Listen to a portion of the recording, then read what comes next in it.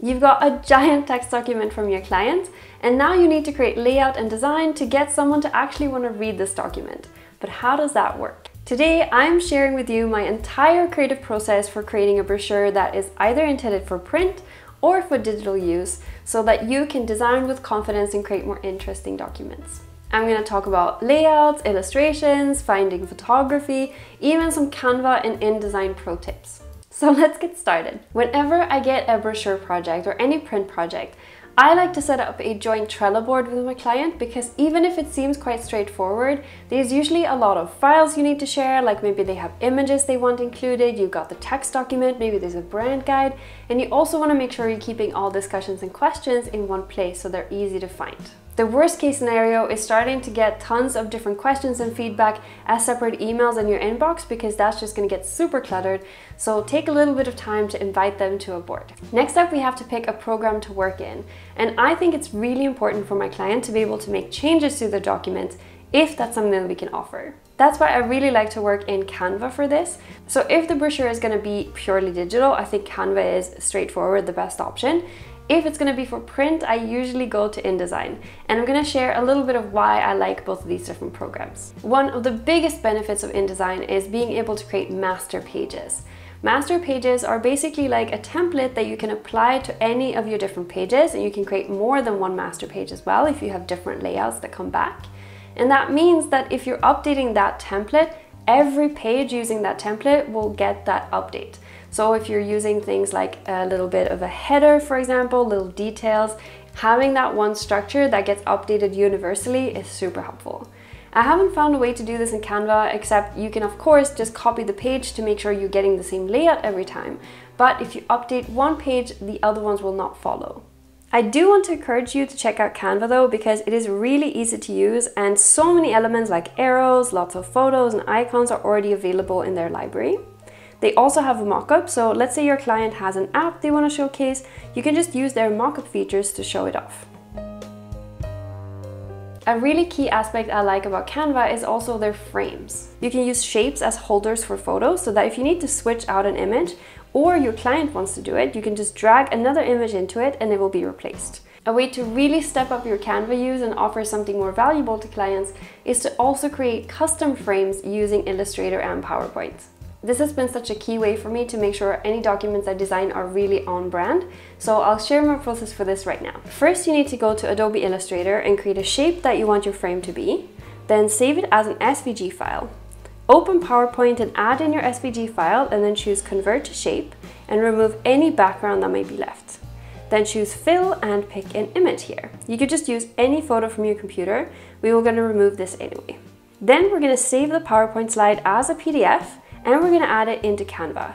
All this work we did shows Canva that this is a frame, so now that we click to remove the image, you'll see that the shape is still a frame and we can drag our own images into it. Now that we know a little bit more about the different programs, we can start setting up the documents. The first thing I like to do is to create those masters, either by setting the master pages up in InDesign or by creating a template that I'm then going to copy in Canva. This is information that every page should contain, so that could be the name of the document, maybe the client logo, and sometimes page numbers. I don't know if you agree, but to me, having these little details just always makes the document feel a bit more put together.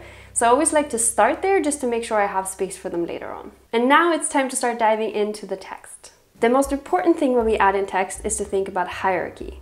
This means reading all the text and picking out which parts are most important and which might need imagery and graphics to maybe be a bit more clear. I like to create a copy of the shared document and then start by making little comments for myself or highlight text that I think could be pull-out quotes, for example. A great way to get more hierarchy is to use a grid layout. There are tons of different kinds of grids, and they can help you play around with the layout and still get a nice, clean result. I really encourage you to use different columns and make the most of white space, like leaving sections of the page empty or using a large image to create more breathing space. To save yourself time later, make sure you're also using the right fonts and sizes right from the beginning. If the brand guide already has fonts picked out, use those.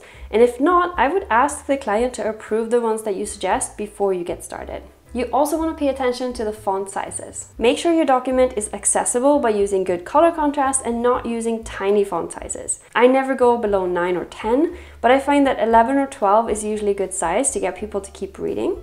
You also want to have a nice contrast in font size between titles and body copy. So for example, if you squint at the document, can you clearly see the titles and which is body copy? With everything set up, lay out all your text, and I also suggest using placeholders for all the images for now.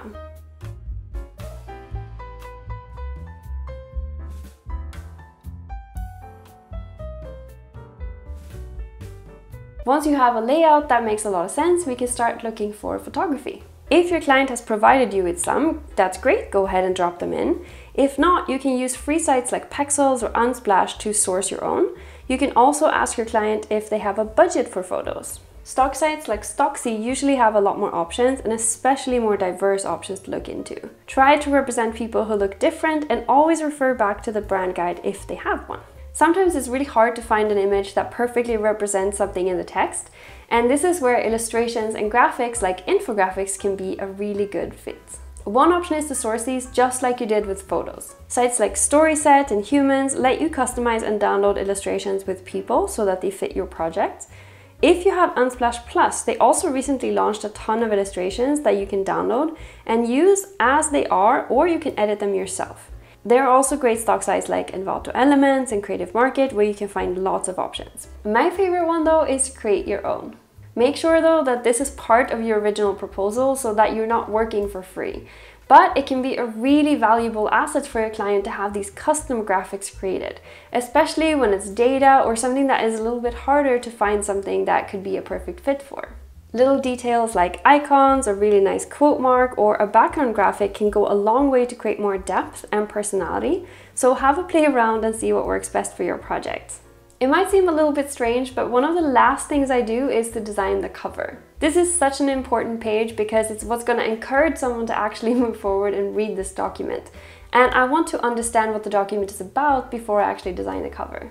Start by checking what key information you need to include. So that might be a title of the document itself, might be a logo, might be a subtitle, a year, anything like that, so that you can lay that out first. Then play to your strengths. If you're an illustrator, you can create a cover that is either thought-provoking or beautiful. If you're a graphic designer, you can work with type or with photography of the target audience, for example, to really compel someone to keep reading. Since this page is so important, I like to give my clients 2 or 3 options here, and that also helps me explore some different directions. If we're creating a purely digital document that will maybe be downloaded from their website, for example, you can actually start linking things, like for example, the logo could be linked to their website.